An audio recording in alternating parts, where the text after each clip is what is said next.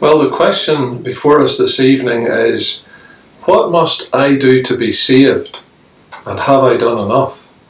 And to answer that, we're going to read from Acts 16, where we have that question asked by a Philippian jailer. Acts chapter 16, we'll just read the verses. Paul and Silas find themselves in the jail and the prison at Philippi, and this records the conversion of the Philippian jailer. And as they are in the prison, there's an earthquake. Verse 25, and at midnight Paul and Silas prayed and sang praises unto God. An unusual thing to do in prison, isn't it? But they were Christians, and the prisoners heard them. And suddenly there was a great earthquake, so that the foundations of the prison were shaken. And immediately all the doors were open, and everyone's bands were loose. The keeper of the prison, awakening out of his sleep and seeing the prison doors open, he drew out his sword and would have killed himself, supposing that the prisoners had been fled. But Paul cried out with a loud voice, saying, Do thyself no harm, for we are all here. Then he called for a light and sprang in and came trembling and fell down before Paul and Silas and brought them out and said, Sirs, what must I do to be saved? And they said, Believe on the Lord Jesus Christ, and thou shalt be saved, and thy house. And they spake unto him the word of the Lord, and to all that were in his house. And he took them the same hour of the night, and washed their stripes, and was baptized, he and all his straightway. And when he had brought them into his house, he set meat before them, and rejoiced, believing in God with all his house. Just a few weeks ago, in September, it was the 19th anniversary since the Twin Towers came crashing down on that fateful morning in New York. Just visiting the exhibition there at Ground Zero, it interested me just to see how those who were alive after the disaster and who managed to get out, just how they were described and their categories. They were the people who got down the stairs and out of the building. They were described as those who were survivors. But then there were another group of people, and really the title that could be written over them were those that were saved. You see, there was a difference. There were those who managed to get out themselves, but there were those who were just trapped, and they required someone else to just help them and bring them out. Such was the man. He was called Wills Carruthers, and he was a young investment banker, and he worked up on the 104th floor for a small but successful investment bank. And just when the plane hit and the first explosion took place, that man began to help others to vacate the building. But there was something very unique about that young man, Wills Carruthers, and it was this, that people noticed in the workplace every day he had a red bandana. And apparently it was his father who had given it to him when he was younger, and he said, Son, keep that red bandana with you every day, because there's some day that you might need it. Well, he never thought that this is why he would need it. The remains of that man, Wills Carruthers, were found just in the lobby of the South Tower, just alongside a group of firemen, just a few feet from the front door. He was found 6 months after the impact, and they reckoned that he probably could have made it out. And the reason that his remains were there is because he was helping others, which we now know, because when the emails began to circulate of those who had survived, first of all, there was a lady, a Chinese lady in a wheelchair who gave her testimony of salvation, and she said, I was trapped on the 62nd floor, and with this explosion I suffered burns, and I was sitting there helpless in a wheelchair. And then I heard a voice of a young man, and he said, just come with me.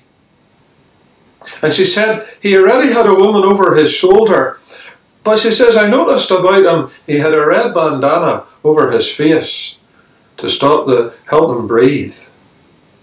And as the chain of emails of survivors went out, the relatives of Wells Carruthers began to realise that he had saved quite a few, and in fact, by the end of it all, he had saved over 10 people. By the end of it all, they established from witness statements that Wells Carruthers had gone up and down 3 times from the front door. He could have gone out, but he went back. Why? He said there were others there that needed to be saved. My friend, tonight is just a faint illustration. But I want to tell you that the gospel that we preach, it's not the gospel of survival. It's a gospel that saves. Because the Lord Jesus Christ came into this world, says 1 Timothy 1:15, this is a faithful saying, and worthy of all acceptation, that Christ Jesus came into the world to save sinners. That's you and me.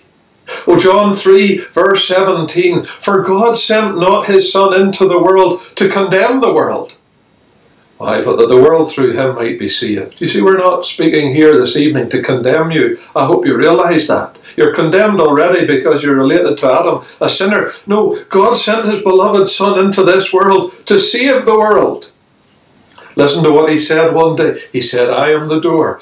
By me, if any man enter in, he shall be saved. It's a gospel of salvation. What a beautiful word is the word saved. Even a young child can understand that it means to be rescued from danger. And that's what I want to just highlight here from this passage. 3 things, 3 great dangers that you need to be saved from. You need to be saved from being shut out of heaven because of your sin. Well, those people in the Twin Towers, their salvation was getting out. Your problem is you're going to be shut out. You need to be saved. And then you need to be saved from missing out on salvation. We have a wonderful Saviour, you know. He's a great Saviour, and I love him dearly. And I would wholly recommend him to you. Don't miss out on salvation. It will be the best thing that you've ever done to put your faith in the Lord Jesus Christ and be saved. Not only for eternity. It's not just a fire escape from hell, but just to have a Saviour. What a friend we have in Jesus. All our sins and griefs to bear. We often sing that. What a privilege it is to carry everything to God in prayer. Oh, the danger of missing out. Don't you miss out on God's salvation. I want to end with a note of warning. You need to be saved because you're in danger of being cast out. Should you cross the borderline into eternity without Christ as your Saviour, to appear at the great white throne judgment, at the roll call of the Bema and the great white throne, and your name not found written in the book of life, it will be to be cast out into the lake of fire, into outer darkness, says the Scriptures. Oh, the need to be saved. Can I ask you just now, are you saved? When were you saved? How were you saved? Are you sure that you're saved? Because the great danger could just be for you like this man. He realised that he was going into eternity, and he asks this question, what must I do to be saved? And by the answer that he receives, it's very clear that this man was not referring to the salvation of his job. It's very obvious from this chapter that this jailer was not referring to the salvation of his reputation. No, he realised he was going out into eternity. In fact, he thought death was maybe a good way out. Mind you, that's a terrible thing. Had he taken the route of death, all that he would have done is landed in eternity in hell quicker than he would have realised. Wasn't it good that he asked that question? He realised he needed to be saved. He realised that there was something that was going to hinder him from ever being right with God in heaven. And you need something too, because you're not right with God. And my friend, it's just like the jailer and every other person who is saved throughout the ages of history. Because remember, the day and the age in which we live in is the age of grace and the day of salvation. That's why the Lord Jesus hasn't come back yet. He's waiting for more people to get saved, because he wants nothing more than for you to be saved and for boys and girls to be saved. Maybe I'm just speaking to some boys and girls, teenagers, students at university. You've just started Freshers Week and you've just done a few weeks in your course and you realise with all the entertainment and pleasure and the drinking and all that your friends are enjoying, there's something missing. Could I tell you what it is? You're not saved. And you need to be saved because you are disqualified from heaven. Your sin renders you guilty. The whole world is guilty. And God, He loves the sinner, but you know He hates your sin. And as I look over my life, I know He hated my sin too. But I'm thankful I can look to Calvary's cross. And I'm thankful that upon that cross, the Lord Jesus Christ, He bare my sins in His own body on the tree. Who His own self, says Peter, bare our sins in His own body on the tree. You say you're back at the cross again. Of course I am, because it's the only answer to our sin and your sin and mine. Why? Because upon the cross is a sinless man. That's why the answer to this man's danger of being shut out of heaven was a man who came from heaven and went back into heaven, and in between He went to the cross and He paid the price for our sins upon that tree, gave Himself a ransom for all, and all my sins were laid upon Him. Jesus bore them on the tree. God, who knew them, laid them on Him.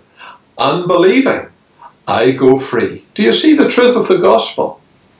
Your sins are taking you down to hell. God doesn't want you to be there. That's why He loved the world so much that He gave His only begotten Son, that whosoever believeth in Him should not perish but have eternal life. And so what is it that this man needs? Listen to the lovely reply when he asks, what must I do to be saved? Go to church? No. Go and sign up for a degree in theology? No, that was no use to this man. Believe on the Lord Jesus Christ, and thou shalt be saved. You say, Jonathan, well, what does it really mean to believe? You know, there's people struggle with believing. Indeed, just yesterday I was talking to a young Muslim, and as we were sitting having coffee, interested in salvation and the scriptures, he said, but Jonathan, he says, I don't really understand just what it means to believe. And I said, well, why is that the case? He says, well, you see, the difficulty is in my religion, believing and becoming just a member of this religion, he said, it's just about reciting a few lines. And he says, as long as you recite those lines, then you're in. He says, that's what believing means. I said, I can answer you the question you're asking. You see, when it comes to the gospel, saved and salvation is not through reciting, it's through relying. Have you got that? I'll say that again. Salvation through Jesus Christ is not about reciting the Word of God, or saying a verse, or saying a prayer. It is relying upon a person. You see, that's what salvation is, relying upon a person. You know, Wells Carruthers, as he made his way down the stairs of the South Tower, he had a woman just over his shoulders, and he carried her right to the bottom so that she could get outside. That woman, as she looked at Wells Carruthers, if you had said to her, excuse me, that man has saved you. Yes, he has. And what did you have to do for him to save you? What do you think she would have said? She would have just said, I really didn't do anything. I just had to trust him, that he would carry me down and that he would save me. I would just have to rely upon him. My friend, can you not see that that's what you need to do? Believe on the Lord Jesus Christ is relying 100% upon him. It's getting your eyes off yourself, because when you look at yourself, all that you'll see is a failing sinner. It's getting your eyes off even Christians, because you could trust them. They'll let you down, myself included. But you trust the Lord Jesus Christ. The Bible says, thou shalt be saved. Now, why does it say that? It says that because it's Christ who does the saving. You see, that's why when we ask this question, have I done enough? The answer to it is not, have you done enough? The answer is, did Christ do enough? Now, could I ask you that? Because you'll never be saved until you get your eyes fixed on Calvary and realise this. He died for me. And when he died for me, he's done enough. How do I know that Christ did enough on the cross? How do I know that he shouldn't have suffered a few hours more? How do I know that all my sins were laid upon him? Do you know how I know? Because on the third day he rose from the dead. Death couldn't hold him. Why? Because God was so satisfied with the work that he did on the cross. God accepted the payment, and it was sufficient so that on the third day he could rise from the dead. And then what did he do? He went back to heaven. And says the book of Hebrews, this man, after he had offered one sacrifice for sins forever, sat down at the right hand of God. You know, I go round sometimes into church buildings in London or Oxford yonder, just to have a look at the architecture. And you know, quite often I see a little man at the front. And you know, he's busy doing this, and he's lighting a candle here, and he's getting something ready here, and he's busy. And you know, I'm thankful when it comes to my salvation, it's not based on a man in a church doing work. I'm not depending tonight upon a priest or a pastor or a preacher. No, I'm depending on a man who's in heaven who sat down. The reason he sat down is his work is finished. Can you not rely upon him? Believe on the Lord Jesus Christ and thou shalt be saved. My friend, if you don't rely upon him, then you're shut out of heaven in your sins. It's as simple as that. And if you don't rely on him, you're going to miss out on him as Saviour. You're going to miss out on him as your great high priest, the one in heaven who can help you, and the one in heaven who has saved you, and the one in heaven who will bring you safely through death to heaven on the golden shore when life is over. Would you not like to know him as Saviour? I tell you, he's a real Saviour. You know, people, they argue with me sometimes and they say, I want to debate the existence of God. I'm not really interested in debating whether God exists or not. I know he exists. Why? Because I know him personally as Saviour. I speak to him every day. And I know he's my Saviour because he lives. He lives. Christ Jesus lives today. He walks with me and he talks with me along life's narrow way. He lives. He lives. You ask me how I know he lives. He lives within my heart. If thou shalt confess with thy mouth the Lord Jesus and believe in thine heart that God hath raised him from the dead, the Bible says, thou shalt be saved. You know, it's a great thing to be saved and have your sins forgiven.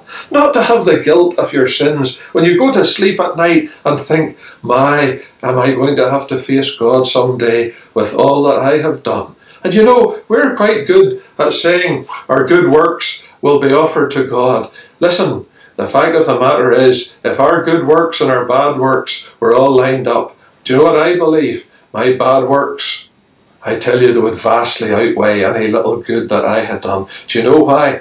Because anything that I bring to God, the Bible says, is just like filthy rags.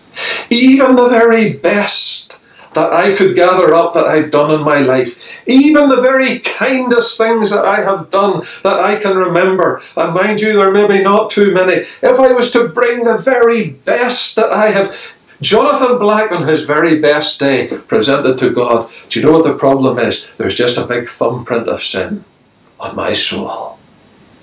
And that's why you need a sinless Saviour, or you're shut out of heaven.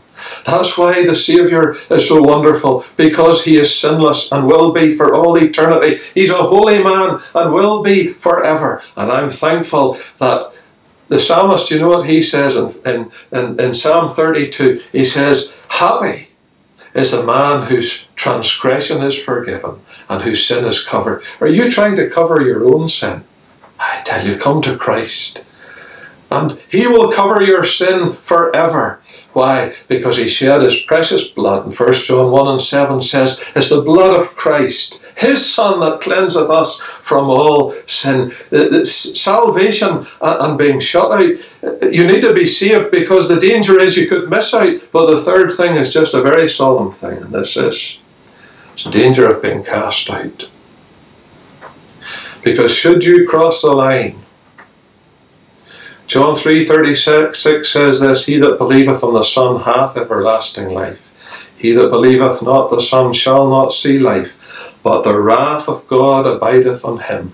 And Revelation 20 and 15 says this, that whosoever was not found written in the book of life was cast into the lake of fire. Why? Not just so much because of all your sins.